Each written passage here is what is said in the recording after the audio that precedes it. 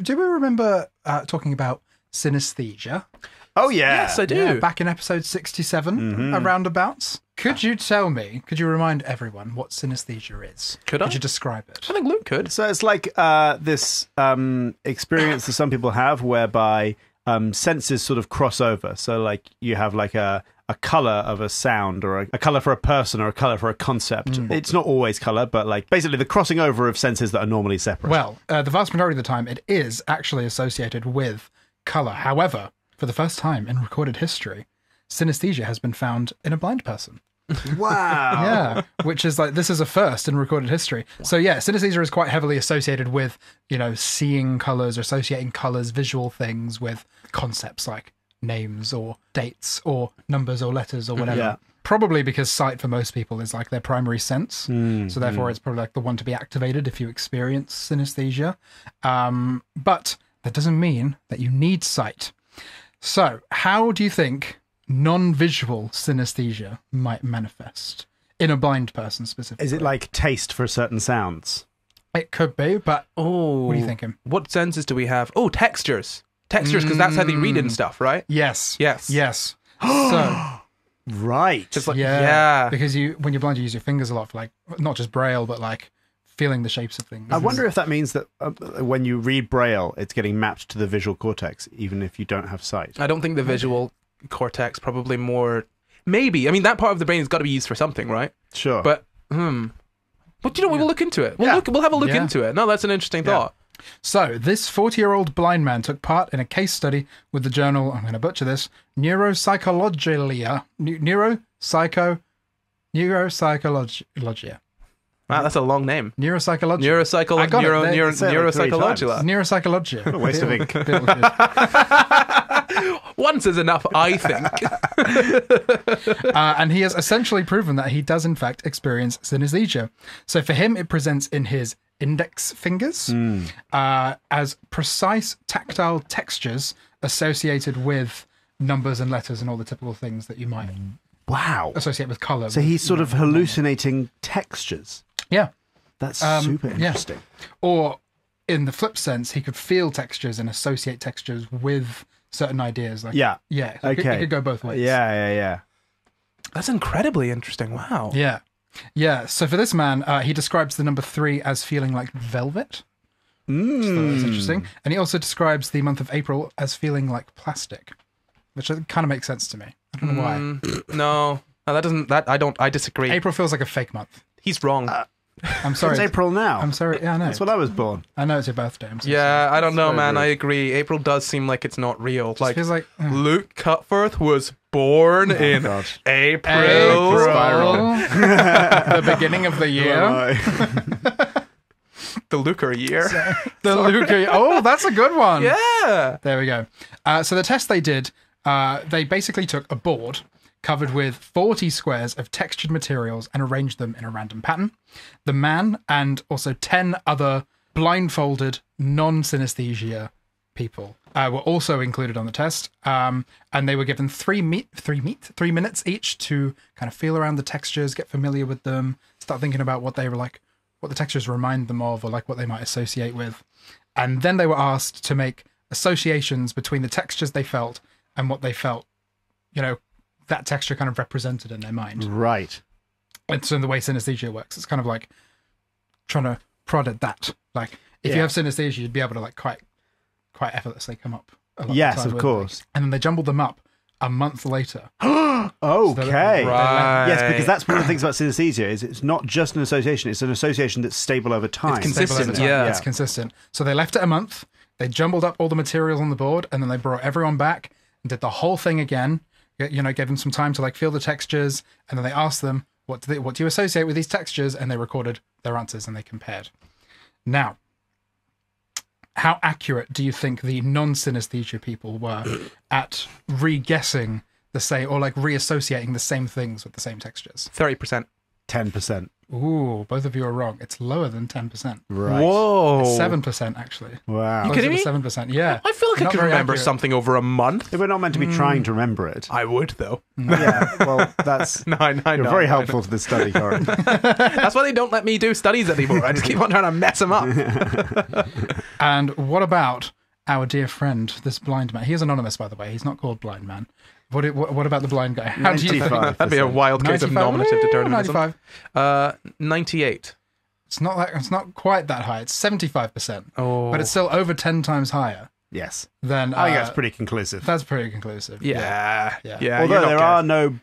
Interestingly, there's no control of people who are actually blind.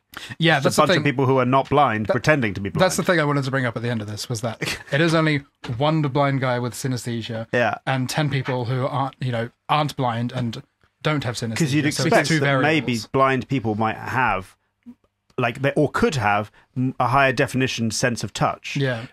I would say they probably have better recall of that. Do you know what I mean? Yeah, In or that, that, yeah. in that, I could like remember how something looks, but if your primary Yeah. source of interacting with the world is listening and feeling, you're probably going to remember how something feels more, because the texture of something is like I only remember the texture of something generally in combination with something else, or if it's like a core childhood memory. Do you know what I mean? But yeah, I just think that's whoever did this study, maybe they didn't have access to, like, they didn't know anyone blind, and they didn't have like a bunch of funding to be able to find blind people, so they just used whoever they had lying around. None of whom were blind, but it does seem like if your control there's two changes. Two variables. Number of one, they don't difference. have synesthesia. Yeah. Number two, they're not blind. They're not blind. So you haven't necessarily discovered anything. You might have done. discovered that blind people are quite good at recalling textures. Yes. Yeah. Yeah. I would imagine that blind people are quite good at recalling Yeah. textures. Although maybe, this might be, because I've not read the actual paper itself. It could be perhaps that in the literature there is already some precedent for blind people's recall of textures being somewhat on par with seeing people. But Or at least not set 10 times better. yeah, Out of interest, do you have any... So, for example, I was thinking if I was part of the study and I was asked to feel a bunch of textures, there'd be some textures I definitely don't have an association with, but the one that sprung to mind was, like, if I felt sandpaper, I would definitely feel that associated with my dad, because I did a lot of, like, DIY and stuff with my dad. And I wonder if there's anything... Do you have any association with sandpaper or with any other specific textures? yeah, your dad too, actually. My Weirdly dad- enough, What was your dad doing with... just reminds me of your dad's. Oh, okay. Yeah, You think you he's know. an abrasive person? Seems No, like he's a lovely sandpaper kind of person. guy. So Yeah. why sandpaper? Well, when you feel You caress his face. When you lovingly. Caress his cheek. But yeah, are there any textures that you can recall? Sandpaper specifically for me reminds me of being in woodwork in school. We had woodwork. Right. Oh, wow. And that might probably be quite stable if you felt sandpaper over Yeah. a few Probably, months. I guess sandpaper actually made me think kind of my granddad, because I would do sort of woodworking and all that sort of stuff with Yeah. him as well. But gosh, other textures. What sort of other textures are there? I mean, there's food textures, I guess, like there, but then that also is combined with sort of taste and smell. I can't think of any I'm not too textures off the top of my head. Yeah, because we probably, our brains, because we're so sight dominant, Yeah. don't have an awful lot of focus on texture. Yeah. Oh no. Okay, here's a Go texture on. I can recall. Like, and this. What's weird is that when I recall this texture, I'm not recalling like, oh, this specific memory. It's just I remember the times that I've used this thing. Do you know the texture of? Do you know those like pins that are in sort of boards and that you can put your hand in them and it keeps. Oh, them in? yeah. What, like those sort of things. That's my friend Daniel's house. Yeah, that reminds me of like, oh God, that reminds me of my mum's cousin's house. My family's very big, and my mum's cousin's house. You know, they had one of those there, and I Yeah. just distinctly remember being there and using that, feeling it on your face. You know, Yeah. on your hand. Oh, it's Yeah. great. Yeah, Yeah, that was good. some good textures out there, aren't there? Yeah. Yeah. Some awful ones as well. Oh, don't even get me Like started. the food at the bottom of the sink. Ugh. Or stepping on a slug. Yeah. Oh my God, that always makes me feel so bad. Yeah, I know. Yeah. Ooh, Oh. ouchie. Why don't we talk about something more pleasant now, though? Yeah, perhaps. Yeah. Yeah. Is that your whole story? Yeah, well, I Jeff? mean, I've got a quote from Claire Press, who is a neuroscientist. These interesting findings make it unlikely that vision is necessary for developing synesthesia, at odds with some previous claims. Well, yeah. I mean, that makes sense, doesn't it? Yeah, Yeah. yeah. Because why would it be that only vision crosses over with other senses? I will admit that I, at one point in time, thought it was exclusively visual, in that it was like colors and patterns. But when you think about it, it makes sense that it could be literally like any sensory experience. I've seen people talk about words and taste, although I guess words can be visual as well, but then you don't need to read a word. That's what's difficult, because we are, as Luke says, so sight dominant, purely because sight is just such an oppressive sense that we have. Yeah. It dominates our entire lives. It's almost hard to extricate things from sight. Yeah. Like there's music, obviously, and that is just pure sound without any without any vision. But then we also sort of like use language in a very sight-based way. I mean, if you look at the Stroop effect, so have you heard of the Stroop effect before?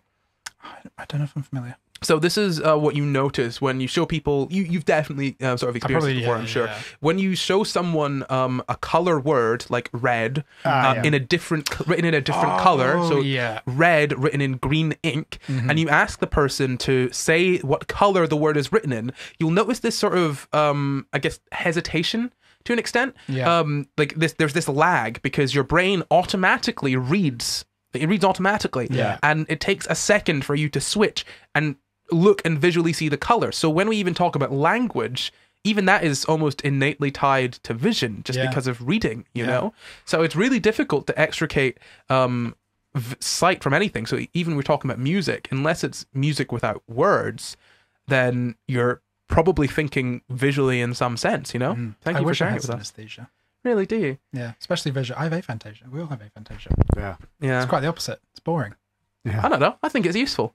Sometimes. No. No, it's actually no, it's never useful. I suppose I can't picture something that's scary. Well, yeah, that's the only time it's useful is for things like I said in the past, about like getting over loved ones quicker, because you're not constantly visited by their image, which is, getting over loved ones dying. Yeah. Not just getting over loved ones.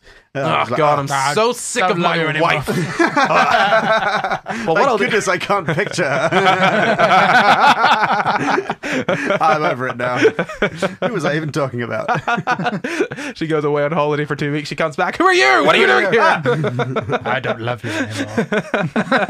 No, but I do actually sometimes get, this is going to sound really bad, but I do sometimes like forget people exist quite quickly. I think that's an ADHD thing. Oh, really? I don't know. I mean, I actually also get that. That's not to say that I have ADHD, but to be transparent, I'm in the process of diagnosis. Yeah, me too. But I also have just a wall, you both know this, a wall of photographs of my friends that have visited my house. Yeah. Just a bunch of Polaroids on my wall. And it's very useful for when I need to have a party or feel lonely and want to message a friend or want to hang out and do something fun. Because every time up until I had that wall, menu. I was going to say, it's like a menu with friends. It's honestly fantastic. Yeah. Because every time up until then, I would just be sitting in my room alone being like, oh, I guess I have 0 friends because I could not recall a single one. Yeah, absolutely. Like, I just couldn't. Yeah. And then someone would say one and I'm like, oh yeah, that friend I've known for 10 years. Yeah. Yeah. Like, they just don't come to you. You know, it's very strange. Yeah, If you enjoyed that clip, head over to patreon.com/SciGuys where you can find the full show. Or you can stay here and catch up on old Sci Guys episodes. Or you can follow us on Twitter, Instagram and Facebook at SciGuysPod to find out when we're doing more live shows.